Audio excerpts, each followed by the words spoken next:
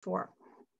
So for the past 8 months, we have all been upended by Corona or COVID-19 or whatever it is called these days. And in the wake of that tremendous amount of angst and even civil unrest in hotspots around the world, we've had just an outpouring of discontent and concern. 2020 has come to symbolize uncertainty and even chaos. But while we were not looking, I guess, quietly, a sea change is occurring in the Middle East. A new day seems to be dawning for Israel and the United Arab Emirates with the so-called Abraham Accords. And actually just today, this very morning, an Israeli delegation has arrived in Bahrain, another country in the Gulf, and they are holding talks on areas of potential cooperation, including investments, civil aviation, tourism. I think by today's day end, the full diplomatic ties are expected to be established between Bahrain and Israel.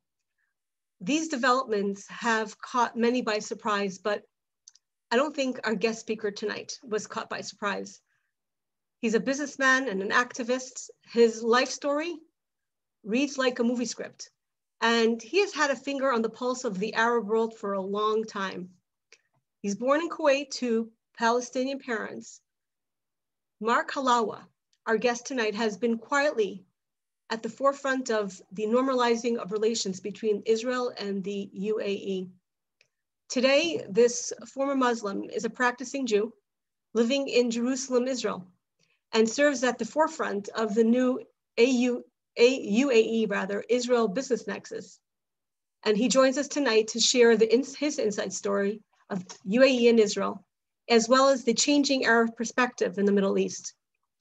Tonight, he shares with us that perspective and also the future of Arab-Israel relations as he sees it, his work on bringing the children of Abraham closer together, and of course, his riveting life story. Ladies and gentlemen, please join me in welcoming warmly our guest speaker tonight, live from the holy city of Jerusalem, where he joins us at, I think, the ungodly hour of 2 a.m., if I'm not mistaken. Welcome, Mark, and our deepest gratitude for you to meet us at this crazy hour. Yes, so Mark, I think you're muted. Mark, can you unmute yourself? What's up? What an introduction. First of all, I'm so happy to be again in the company of Chabad of West. Hear you? My speaker. I think my volume is working. Let's check. Okay, perfect. Okay. Well, nice to see you, Rabbi Rebbetzin Shanowitz. It's been some time. Yes. A lot has happened in your life, as well as ours, since you've last come to Montreal. And Baruch Hashem. Yes. There are things and experiences in life that you never forget. And I very much enjoyed my stay in Montreal with you. The weather was very cold, but the warmth of your community and your family, your small family, I truly had a wonderful experience, and that I would never forget. But thank you so much for having me over, and thank you so much for this introduction. I don't think I deserve this to this level, but here I am. Mark, your life story is actually very exceptional and very inspiring. And I believe it lays the framework for the extraordinary things that you're doing today in Israel. So let's begin with your background. You were born in Kuwait as a Muslim to Muslim parents. And somehow along the way, you discover that your grandmother is a Jew. Can you talk to us a little bit about your background before we get into your life today? Because I think it lays a framework to who you are today. Sure. Baruch Hashem. Okay. Well, I always struggled to introduce myself, but thank God now I'm married, and my wife helped me with this introduction issue. I'd like to tell everybody I was born and raised in Kuwait to a secular Palestinian Muslim family. All along, we thought we're Palestinians, and my father was involved. So comes with that is the incitement and taking part of an incitement because you're a Palestinian. So all along, hated the Jewish people, let's say. But at some point in my life, I knew that my grandmother is Jewish, yet I never could have imagined that this one day will turn me into a Jewish person living in Israel. So this is where the contrast is that people like. Thank God. How did this happen? Okay, I was born in Kuwait, like I mentioned. I grew up there. There's many variables. Back in the day, there was no social media. There wasn't Facebook and Twitter and YouTube. So it's hard to get the information that we get today.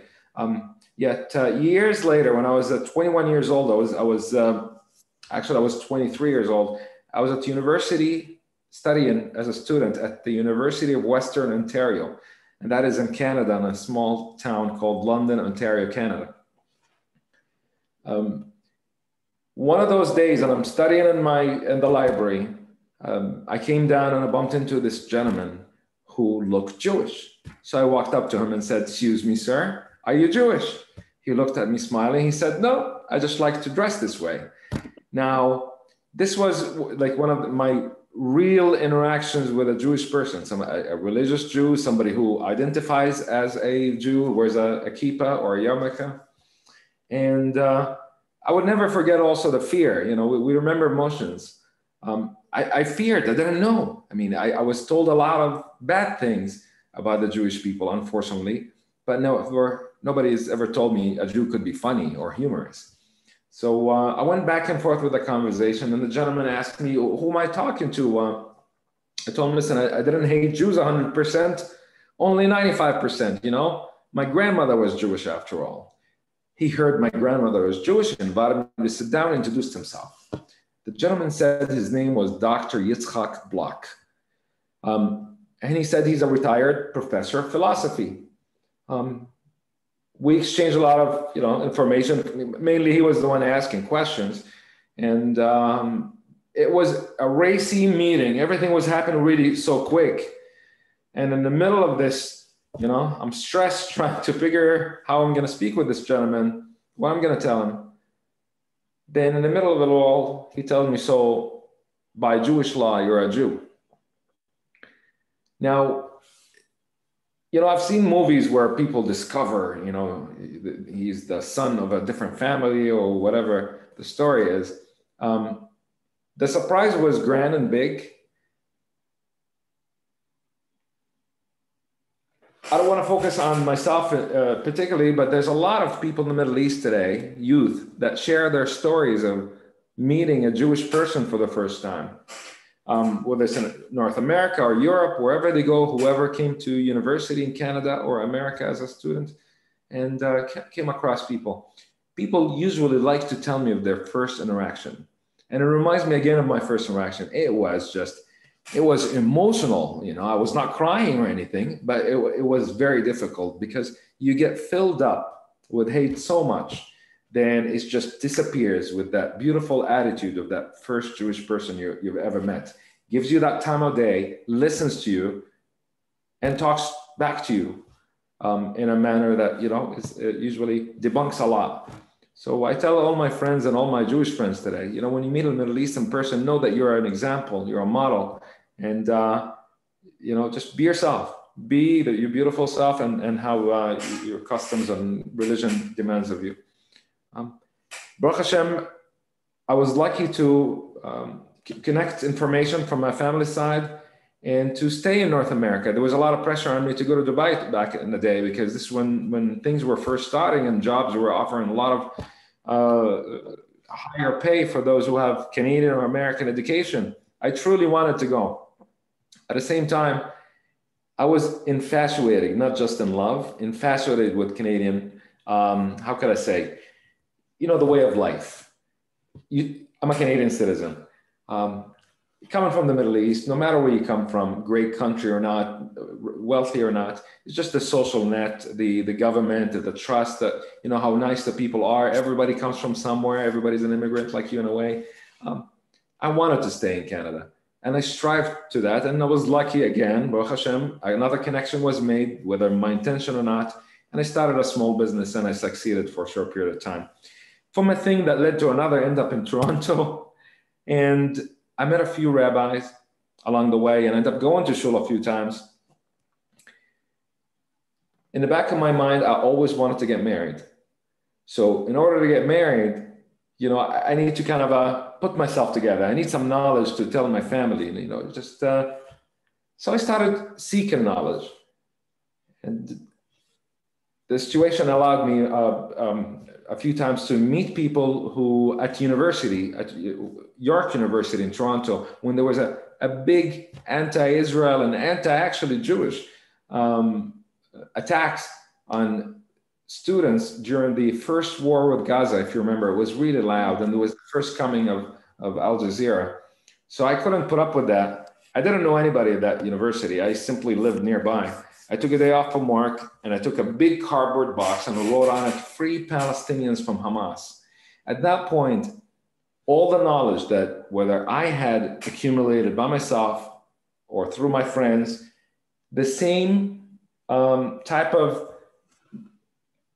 truth seeking that millions, and I'm not exaggerating, millions of Arab speakers today are seeking through social media and through like simple personal interactions, one-to-one. And you're probably one of those people that you know, helps educate someone with a word or a sentence or a post. So I went and I put the sign out there, and all the anti-Israel guys came around me. They thought, you know, I'm Israeli, and they were like, you are a soldier, you baby killer, whatever. And I just didn't know how to prove myself. So I started screaming in Arabic and in English in order to verify. I said, am I the only Palestinian here? And al-Falastini al-Wahid home. In no time, literally everybody was around me. So I started talking, and I explained the situation from how I chose to understand it. The terrorists are shooting and hiding behind families for many years. Thousands of rockets, I'm talking high thousands, 8,000, 9,000 rockets were fired in 2 years. When Israel responded, all this hoopla went up. And then I started talking about Hamas, but you know, it was hard to explain Hamas these days. But people, especially Arab-speaking students, came to me and said, "Thank you. We appreciate this. We have the same feelings." I asked them, "Why don't you talk?" They said, "Because we live in certain areas where there will be pressure." So that's back in the day. This pressure, this social pressure, is very important to understand in certain cultures. You bring shame to your family, you bring shame to your sister, she wouldn't get married, I don't know, all that kind of talk.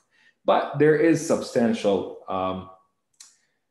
worry that people have, and I understand it. And believe me, I got my fair share from my family, and I still do. But then Jewish students came on to me and started talking to me as well, and I got introduced to some people, and there was a trip being planned to Poland, a leadership trip, and to Israel, and people invited me, said, "Please come with us." I went to Poland. I heard about the Holocaust recently, very recently, you know, within a year or two of you know, discovering Judaism. So Mark, you never heard of the Holocaust before that as a young person growing up? No, there's no Holocaust education in any of the Arab countries. As a matter of fact, that's during my time. I'm sure things might have changed today, and social media allows you access, but you were limited to the type of history education you were receiving back in the day. I didn't even learn about extensively about World War I and World War II. I heard of the names, but I didn't know that Germany were the good guys and England were the bad guys. I did not know. Maybe it was me. But I wanted to go. I wanted to go to Poland so bad. I went and visited Poland, afterwards Israel. That was in 2009. I met Dr. Block in Canada in 2004. So it took me some years of just really building the guts to make that move. The opportunity came to be announced in front of me, and I had to make a choice, and I wanted to make a choice. I went to Israel, I visited Israel, fell in love. I look at everybody, they look like family to me. And most importantly, I went to Israel and I thought, even though I tried to defend as an amateur Israel on campus a few times and online and all, I thought Israel could have been an apartheid country. So when I went to Israel, I landed there at the airport and I saw people from all backgrounds, Muslims and Jews and Christians and I don't know who, everybody, every race you could imagine are there together. I was just dumbfounded. I felt so stupid. I fell for this misinformation campaigns that I was trying to defend. I fell in love with, again, more and more with Israel. And in the back of my mind, I thought, I was a little sad. I went to the kotel to pray, and my mom told me, pray for God to send you a nice lady and all that stuff. And I was looking at almost all the ladies in Israel. I was like, how am I going to get married one day? Who's going to marry me? What am I doing? And I decided I would love to learn a little bit about Judaism and just strengthen my knowledge in a way that would allow me to have a foundation to build a family and things to speak about. And of course, this is important for anything, whether it's a diet or a religion or whatever you go through. You got to know what you're talking about. So I decided I want to go back to that beautiful place I just visited, Israel. Of course, every single day I wake up, whether it's Jerusalem, Eilat, the north, Tel Aviv, it's just a brain challenge. I'm trying to reorder the knowledge in my head. Sometimes I'm looking at people, they're so nice. And we're told some of the worst things about Jewish dietary laws. I'm learning about kashrut and how, Jewish people are willing to go pay a rabbi to sit down at a restaurant to make sure you have no bugs in your vegetables, while in my education, I was told that Jews eat human beings. So it's just like, you go through these every day, depending on the situation that you're in. It wasn't so dramatic, but there's always a challenge. Thank God I was able to come to Israel a year later. It worked out somehow. It was similar times to these. It was actually October 5th that I got a chance to go to Israel. It was October 5th, year 2010, just before a parsha called Lech Lecha, which I didn't even know about. And I heard of it. I went to a rabbi's house. I would love to mention him. Somebody I respect him. He lives in the old city. The names are flying out of my head right now, 2:30 in the morning. And I sat in his room. He's a Chabad rabbi and just a lovely friend. And he started telling us stories about going back to your home, going back to who you belong, or where Hashem promised you to be. And I just started connecting myself with this. And this is what I call, in my humble way of thinking, the Jewish responsibility is just where you, sometimes when history or our times demand, you have to stand up and act and make the solution or solve the issue. So I became like that a little bit. It's hard to explain this. I apologize. Well, I know that you're very active on Facebook with social media, engaging youth from the Arab world. Yes, and but I would like to ask you, how did you get involved with business at the UAE? How did that happen? So let me just explain the Facebook. Facebook was personal. Yeah. I'm a Palestinian refugee, supposedly. Okay. I have a document in my bag that says I'm a Palestinian refugee. I've never been a refugee. My father is a very successful man, retired when he was 45. He made our immigration to Montreal at the beginning when he was like in the early 40s, and he was done. My sister, my brothers, everybody really, we all went to school in a way. Some did better than the other, but we're not refugees. And I thought it's a scam, so I wanted to talk about it. And from here to there, I really pushed with this one and allowed me to go to the United Nations to talk about the UNRWA or UNRWA scam, where funds are raised in the numbers of certain people that are just automatically called refugees, because my father was born in 1945 in something called British Mandate of Palestine, which gave him the label. So I wanted to disrupt this, or at least bring knowledge or PR about this, especially during the days that I was living in Israel, where people were being stabbed in the street. And I know that these criminals were being paid high salaries. How, where, from? And a big chunk of this, hundreds of millions of dollars that come a year, a month, sorry, not a year, comes through the UNRWA organization. But I noticed that you pointed out I follow you on social media, that you pointed out that Rashida Tlaib, the US Congresswoman, whose parents immigrated to the US before she was born in 1975, was born in Detroit in 1976, earns $175,000 a year, but is still considered today a Palestinian refugee. And I guess that's what you're speaking to. So you're saying that your father as well did very well.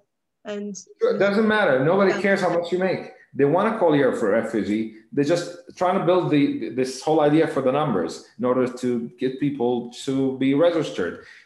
We get $440 a month, each one of my family members. My mom has a different count. I don't know why, but my father, my sister, my 4 brothers, and I.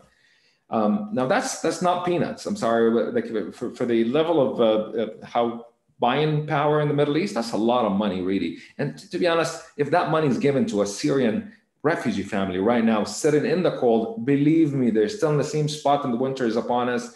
They're going to be needing everything handed to them. I mean, give them money or give them some money. Like around $3,000 is what my family receives a month. And I'm not going to get stuck on this topic right now.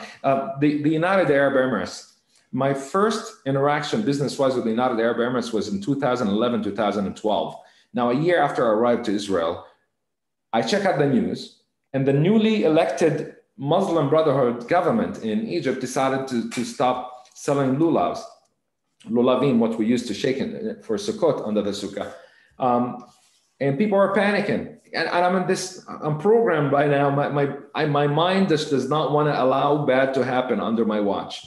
And I wanted to do something. So I went to the computer and I Googled, really, I didn't do any magic. Palm trees, they told me called fronds. Palm, fronds, Jordan. I got a website called jordanpalm.com. It's probably there already. I called the guy, Abu Ibrahim, made a deal. Next thing you know, went there, exchanged with him. Literally, I was just learning about these topics, how to do business with. Anyways, I went down there. We executed a deal. Within a few months, we were successful. We're done. Imported for the first time ever from Israel, from Jordan to Israel. And I loved it.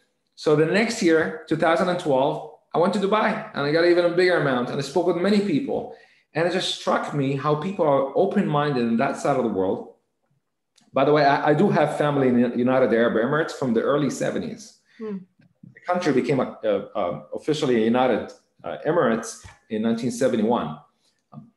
I have a few aunts with many children. These are from mom's side, who are also halakhically Jews, been living there forever. So my family goes back and forth. Anyway, I am there now as a Jew, and some people who are friends of friends, but they are people that matter really, knew who I am, and they were very hospitable, and people were just very happy to have me over. And it felt good. I could take my tefillin with me, and I don't have to hide it like in some other countries that I don't want to mention right now. So on Facebook Live. So just to recap, you said you go to the United Arab Emirates with your talis and your tefillin, and you're feeling really welcomed and comfortable. It was Ramadan, and I was very welcome. I arrived there. People didn't say anything. People actually checked on me to call me. How are you? How's everything? Everything all right?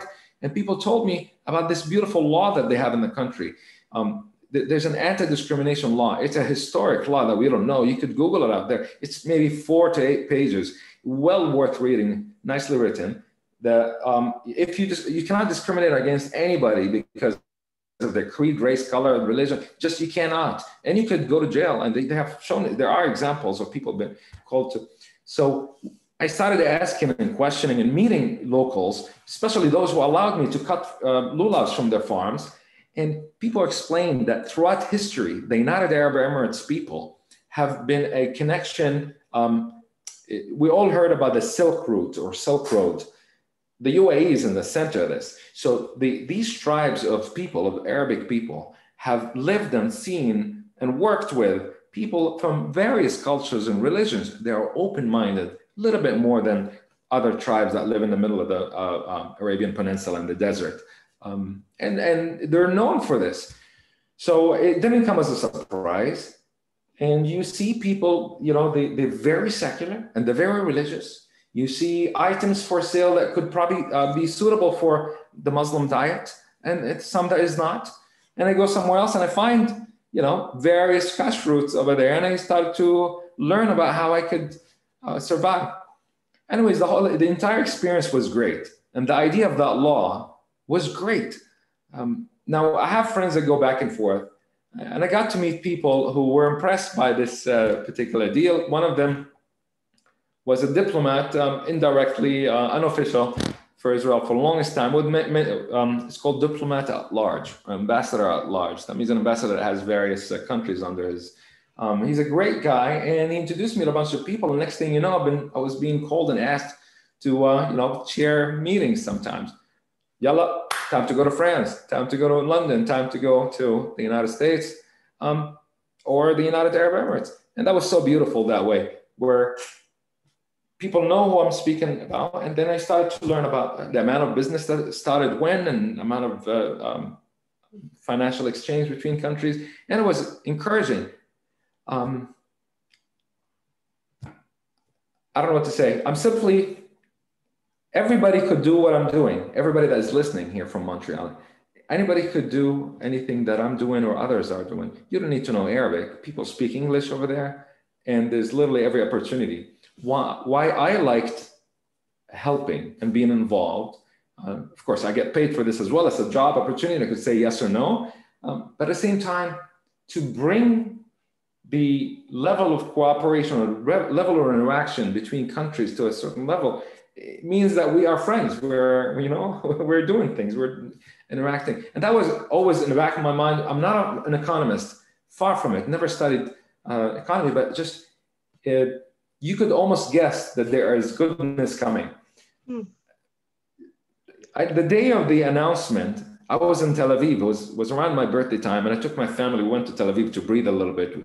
We're on and off here on lockdowns.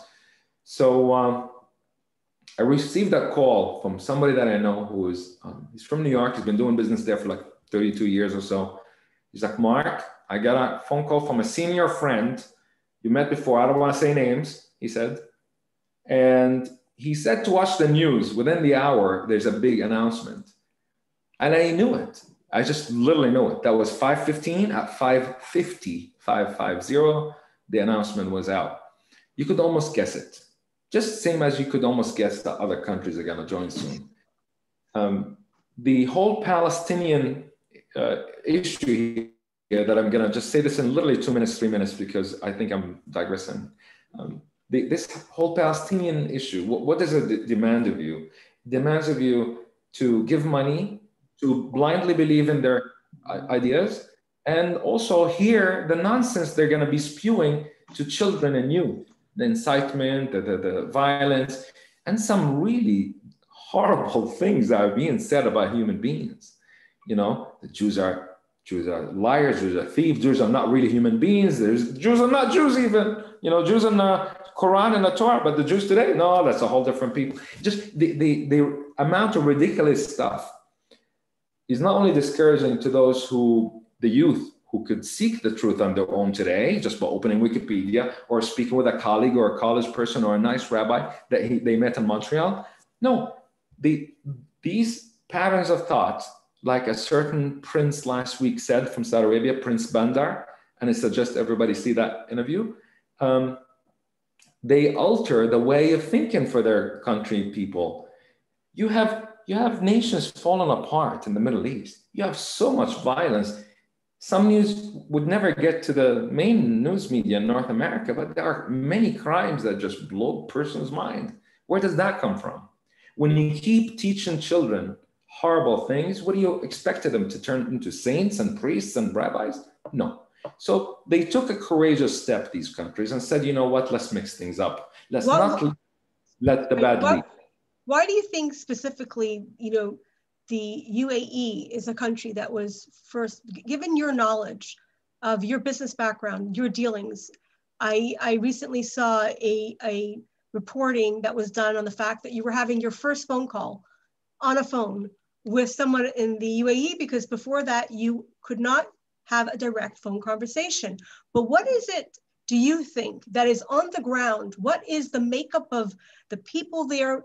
The fact that you've been there, done business, and really been at the nexus of this business aspect of UAE and Israel, what do you think makes them so receptive to move away from this idea that Israel has to somehow divide itself, or Israel has to somehow give up things to make peace? What do you think is there, either in the culture or in the population, or is it just the timing that people have been waiting for it's just the timing. What do you think it is that makes specifically these countries, specifically at these times, being so open to this?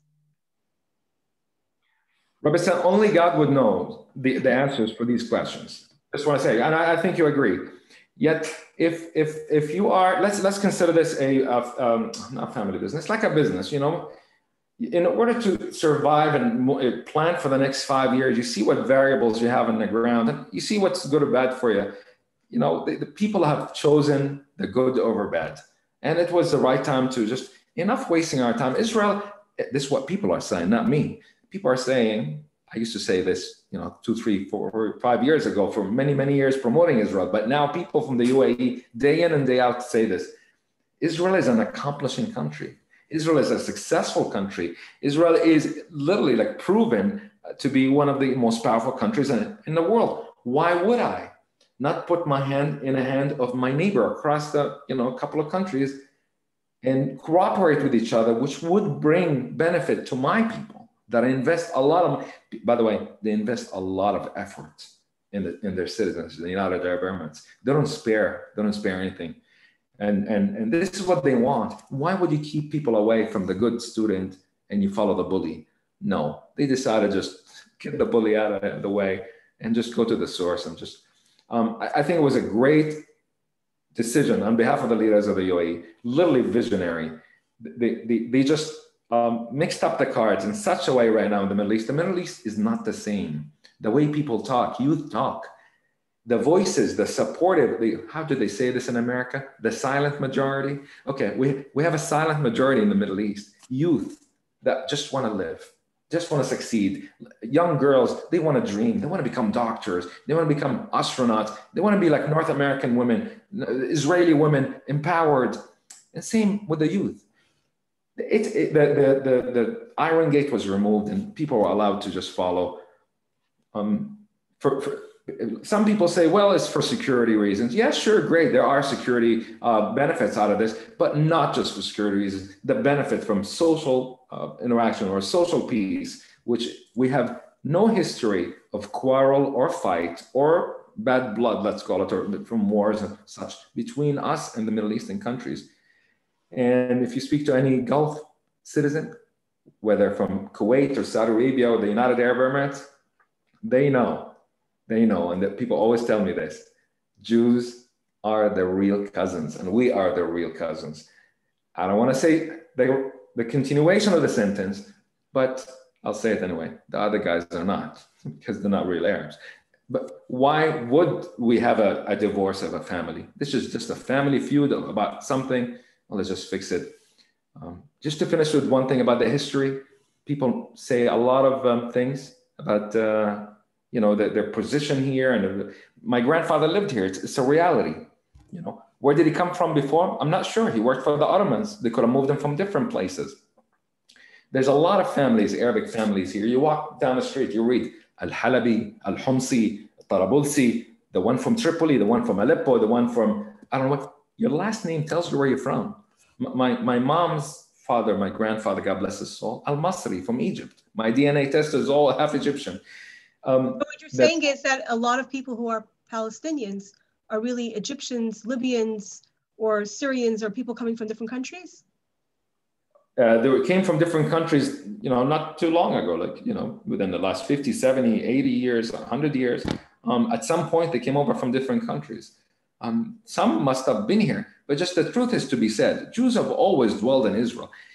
This is something I liked at the end of the interview, the third part of the interview with Prince Bandar bin Sultan, when he said, you keep talking about history, he tells the Palestinians. He said, we know our history very well, and we know yours well as well. And the lies are no longer a stick. Just like in Hebrew, we say emet. Emet is from 3 letters. Each letter has 2 legs. It stands firmly. Sheker, which is lies. The shin, the kuf, the resh, they have 1 leg. Sooner or later, they'll fall. It took many years. Today, those who want to boycott us, those who lead the boycott against the state of Israel for the many, many years, which is an organization called Muslim Brotherhood. They're just a cult of their own, led by Turkey, they are the ones being boycotted. There are massive, serious or organic movements to boycott them, the bad guys that are establishing wars. So everything is turning, thank God, there is a God, and just everything is working in such a good way. Mark, I noticed that there's a lot of tourism that's being promoted now between even the United States Jews and the United Arab Emirates. And again, going back to this issue of why suddenly, do you think that this was really brewing, being that you have been involved in United Arab Emirates business for so many years? Do you think this was brewing underneath the surface, and really what has happened now with the peace deal is just a reflection of what is going on inside, as opposed to something that was imposed, which I find that, let's say, the Oslo Accords were imposed, but do you find this as a reflection of the people as opposed to something that was top heavy? Because yes, for sure. Yes, for sure. A warmth, like what struck me personally was there's a video image and photo image of these Israeli plane landing for the first time, and all these Arab officials waving in their full kafia, waving at the plane very warmly. And I found that to be very interesting and very different from the tense peace talks that really predicated and seemed to follow most of the peace talks that happened till now. Do you think, given your experience in the UAE, do you think that what we're seeing now is just an unveiling of what has really been happening beneath the surface in the Arab street? So look, I heard a lot of great things, but I wasn't keeping track of what everybody's ever done throughout the past many years that I have known or been involved in whatever work. Yet from friends who do know, they said it's just a matter of time, because people have tested relationships with it indirectly, whatever it is. They see where good is coming from, where opportunity is coming, and who is, the interrupter of this opportunity. It was, I think, it was long in the works, I believe. And I think the anti-discrimination law that was issued was kind of one of the paving factors for this. People already were davening. I attended a bris 10 years ago almost in Dubai. Seriously? People, with a Chabad rabbi from South Africa coming over to do it. Thank God. Wow. And he brought his wife over too. And but it was almost coming, but he could never guess, which is just beautiful the way it is. Just really like. Do you account? I know that you've said often that when you were a child, you had 2 TV channels that you could watch, and it was a mix of whatever was going on with a little bit of propaganda was going on in Israel. Do you think the opening up the social media, the fact that people are on Twitter and that they're hearing voices that they otherwise would never hear? We speak a lot about social media as being this very big monster, this negative monster, because unfortunately there has been, there's a lot of vitriol that happens on social media. We know, within the free countries, there's people get very, very testy with it. But do you think that this has played into an opening for the younger generation, at least, that there's a difference? Do you think social media plays a part in this? Absolutely. Yes, and absolutely. I remember the reason I went to speak to Dr. Block in 2004 was because the internet was just getting faster and faster, was getting much faster. We still had, we had something called DSL or ADSL back in the day, but in the Middle East, they continued to have dial-up, and it was very expensive, but it was getting cheaper and faster every year. And you could almost guess that at some point it's going to be available for everybody. And what I remember, the reason I had this idea in my mind and I wanted to speak to Dr. Block about it, being as a Jew, was that now we could take a picture of somebody or a video showing how people in Canada from various backgrounds are sitting together, normally happily smiling in class, listening to the teacher and sharing their notes with each other. And nobody's looking at the other and saying, hey, you're different, you look different, you're Indian, you're Jewish, you're Muslim, Pakistani. That really struck me. It's not that the Middle East is just people are fighting with each other, but there were different classes and different categorization, and you didn't see all these beautiful people from various backgrounds.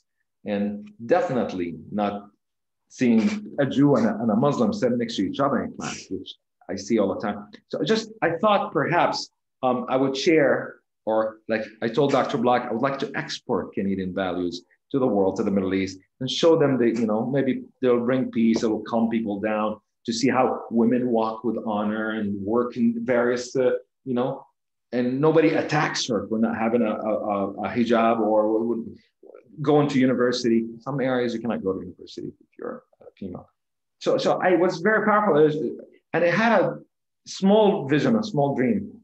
Slowly, sometimes, faster than I would imagine, it came to a degree that I see how many Arab youth are listening to, for example, Israel's Foreign Affairs has an account that promotes certain parts about Israel, about the culture, about the technology, socially. People say Israel does a bad job. I think they do a fantastic job, especially in the Arabic department. I do not work for them, everybody. Nobody pays me. They just do a superb job. I think so. And people are watching. People are watching and seeing. When there's a war, Israelis are treating the children coming over from war. Palestinians, this gentleman right now who was admitted today, he's a chief negotiator, was admitted to the hospital today. Big Palestinian guy, one of the leaders of BDS, tells people to boycott Israel. And for the third time, he comes into a hospital. God bless him. I hope he survives Corona. And I wish him, refuah shlema, like I wish everybody. But the gentleman is not a nice guy. Yet, I wasn't the only person to see it. All of you, maybe half of you have seen this news today. It's all over the news. And people deduce or deduct what they want from this. Arabs, just open Twitter and look what Arabs are saying in Arabic. They say, okay, we were told Israelis are horrible, monsters eating whatever by this Palestinian leader and his folks. And we should boycott them. And he cannot be treated because they do not build hospitals. They steal the money. And now they go to be treated in Israel. Yet normal Palestinians aren't allowed to seek medical help in Israel, by the way. If they would, they will come and Israel would receive them, but a lot of them are not allowed. So people are aware and awake and have minds and eyes and ears, and they could see it all. Today, the United Arab Emirates decided we're not going to hate, we're going to extend an arm, and we're going to try to do business back and forth and education back and forth, and hopefully take the best, from each other's cultures and benefit each other's culture. That's amazing. Enough is enough. And this, by the way, is very good for the Palestinians and very good for Jordanians and of Palestinian background or Jordanians themselves. The whole area will just get a little jolt. I mean, if anything, the UAE should be praised. Israel should be praised for this. American leadership right now, really, this is just magic and amazing. Maybe they didn't do enough Hollywood-style hoopla about it because of Corona times, but it was just perfection. Speaking of Hollywood, speaking of Hollywood, when is the movie about your life coming out? Robert said, if you make it a connection with a director, I'll be right there. Yeah, because I think obviously we didn't have time to get into your full story, but it really is very poignant, very moving. We have some questions. Can we take some questions? Please, take a shot. I'm here and I'm not on. Okay, so someone's asking the question. What caused you to open up a conversation with a Jewish-looking person, a rabbi, in the first place, given that you dislike Jews? And also, what is the attitude of your parents towards your conversion to Judaism? Okay, all right, good questions. The dislike part, I mean, I came to Canada, I've been here for some time, and we're really not into religion. I don't look at things from a religious point of view. My father has really kept us away from religion. So I just really got out of my head and started looking at people for who they are in North America. And the reason I walked to Dr. Block is I wanted to create a non-for-profit in Canada as a way of creating something for myself, a work to do, benefit the world, and also maybe do work for myself. I didn't succeed. I didn't do it. I didn't try because I didn't know how to do that. And I needed to stay in Canada instead of going to the Middle East. My mom had plans. That's it. I'm going to find you a woman. You're going to get this, get you a job. It'll be fantastic. So thank God I did a few things, but it always got stuck in my mind but I went to Dr. Black to tell him about this idea of mine. Peace, salam, shalom. I told him I want to export Canadian values. What did my parents think of the attitude? My parents went through all the variations on the colors and the shades of anger and doubt and thinking I'm crazy and he's going to get better tomorrow. Thank God I continue to try to open channels of communication with my siblings. I have respect to all of them. I love my parents. unfortunately, the relationships are not very well, not too strong. And I'm hoping the next coming period, half of the families in the United Arab Emirates, and I will see them. So I'm hoping for the next coming period, we'll have many meetings that would perhaps amend the relationship again. What do you think the key ingredient might be, another question, to help sway the Palestinians to really make peace? So change their leadership. I think that the leadership is just so bad and rotten.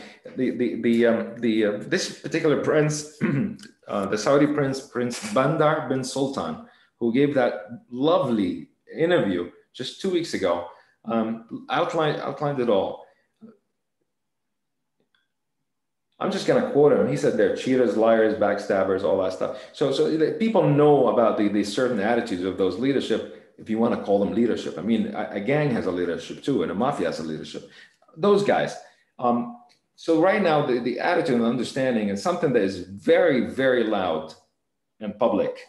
And everybody's heard it loud and clear, is that the leadership of this business called the Palestinian Authority is corrupt and rotten to the core, cannot be reformed, and it's got to go. And the Palestinians, people are willing to help those people. People are willing to help you build yourselves again, hopefully through a framework that would be announced at some point near future. But I think something is going to come up in that department. Another question, did you undergo a halakha conversion? Because, and did you get married? So. Okay, when I was around the York University time, I met with this lovely rabbi. His name is Rabbi Vidal Beckerman. He's a good friend. He's a nice guy. I owe him a call, actually. I need to call a lot of people. We spoke a lot, and through him, I asked about these matters, and he put me in touch with the Beit team in Toronto. And I went and spoke with the rabbis, and it was a frank, open talk. And usually, I would not jump for things back in the day, you know, with a motivation being just only to benefit me, but when it came to the marriage part, I really just thought to myself, I want to get married, really. So the rabbi said, listen, you are a Jew like all of us, but you need to fix yourself a little bit more. And there is a halakha that you have to build up your knowledge, and you have to do a formal conversion, different type of conversion, but it's conversion nevertheless. You have to build your knowledge, and you could do it here, you could do it in Brooklyn, or you could go to Jerusalem if you want to Israel to learn. I heard Israel, and I just came from Israel. I said, I'll go to Israel, no problem. So I decided then to go and study, and thank God, instead of 8 months, it became 4 years. But it was good. It was much needed. In the business that I'm in right now, I'm in the food business. I learned a lot, Baruch Hashem, and I'm learning every day. Had to use the last few hours to up my knowledge a little bit. I don't want to sound like a rabbi, but I mean it from the bottom of my heart. The Torah is a tree of life, really, and we could grasp on it and learn and flow with a learning, and we will find ourselves. Everybody will find where he stands naturally. For a Jew, it's going to come natural, and naturally for me, Baruch Hashem, I was led to certain things of my interest.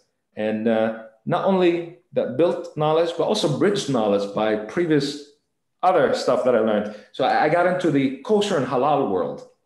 And I'm a conduit between companies sometimes, whoever has kosher, help them get halal. And there's thank God, a very good amount of people that I deal with sometimes in the United Arab Emirates that deal with what I do. And people that wear the full Arab dress, that have learned a few things about the halachot of kashrut because of me.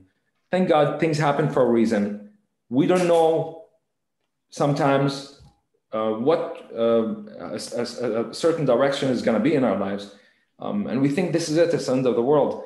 But when we go through this impediment sometimes, or this stoppage, and we look at ourselves 5 years later, we know why we had the, just to make the right decision sometimes, no matter the costs, it will pay off. That's all.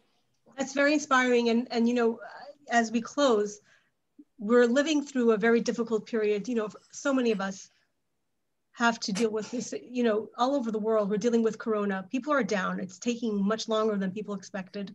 This separation that we have to have, this kind of lockdown and opening up and lockdown, I think people are feeling down. And yet here's a story that is happening as we speak. Like I mentioned earlier, today in Bahrain, there's a lot of good things happening, and you're on the ground there, you're doing business, you're flying back and forth. Tell us from your perspective what you see for the future in the Middle East, for Israel in the Middle East, for world peace, and all these countries coming together and kind of finding common ground. I see prosperity. I see more choices and chances for people in the Middle East to evolve, the nations to evolve together. There's a lot of benefit for obviously the Middle Eastern people and for the state of Israel, for citizens of Israel. At the same time, it's just to think 10 years from now, I think the Middle East would take, Europe or North America if things work well for the next many years, in the success of, in general. Let me just put myself here in the main so I could see something. Sorry. Yes. I can't read the future.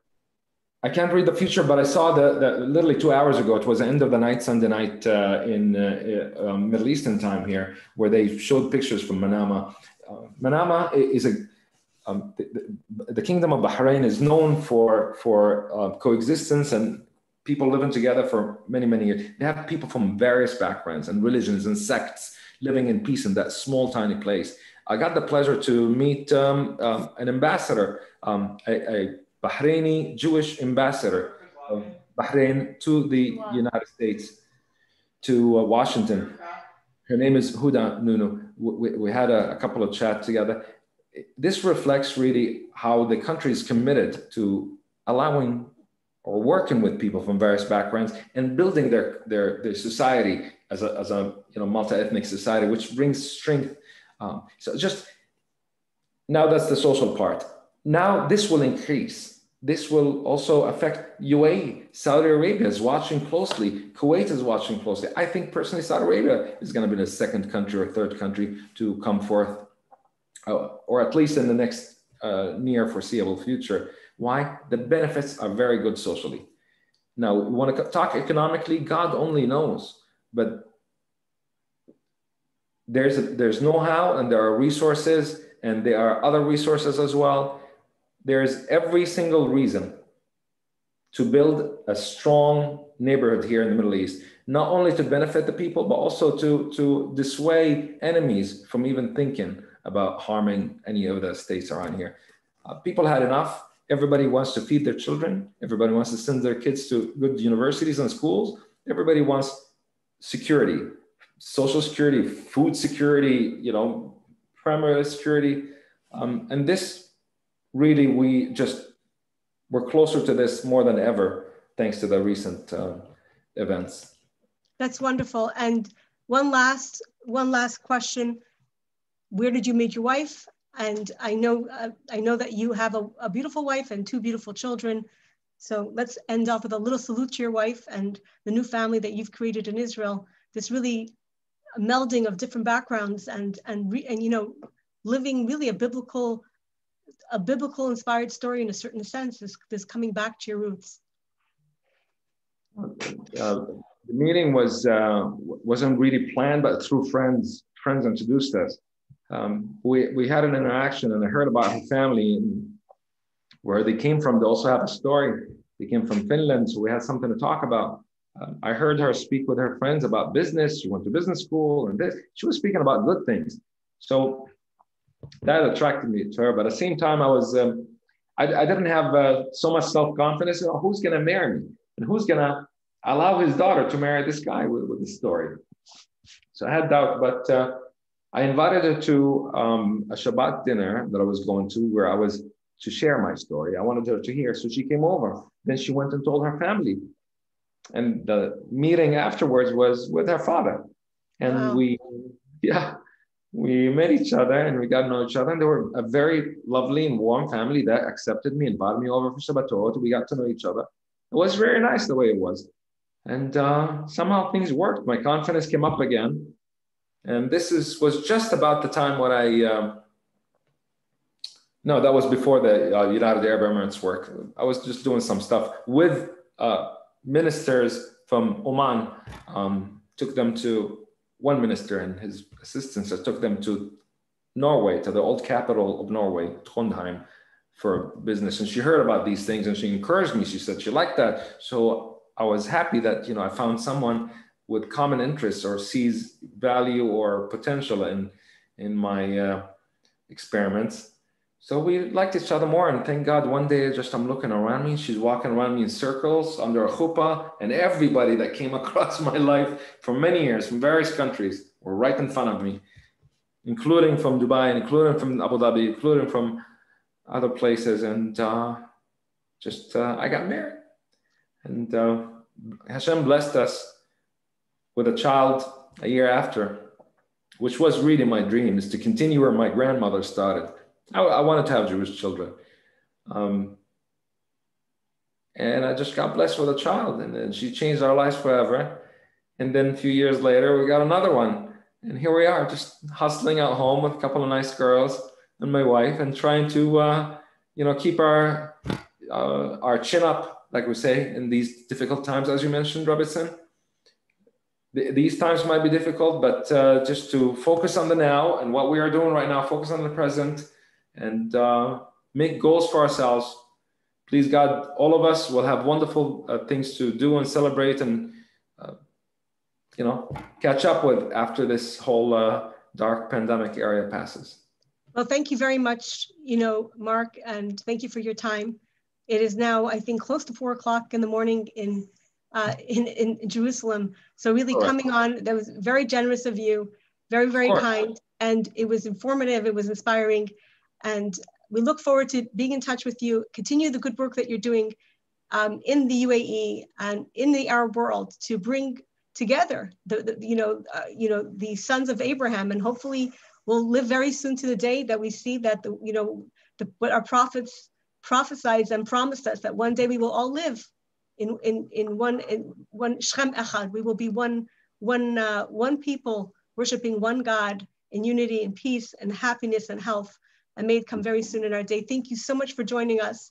Thank you very, very much. Thank you so much. And thank you to everybody. Thank you, Rob Shanowitz. I really appreciate this. I can't wait to catch up with everybody in person. Please, God, after this whole thing, and Bli Neder, I'd love to bring my family to enjoy the beautiful community that you have. A lot of children. Todarava in Hebrew, in Arabic, and in every language for truly inspiring all of us here. And Mark, it's long overdue. Hope that we see each other next time in person in Yerushalayim and in Montreal. And when you come back to Montreal, when you bring back, we'll make sure that's not going to be in the winter, in the cold winter, but when it's going to be mild. Okay, take care. Thank you so much, everyone. Thank you. Chodesh Tov, everyone. Be well.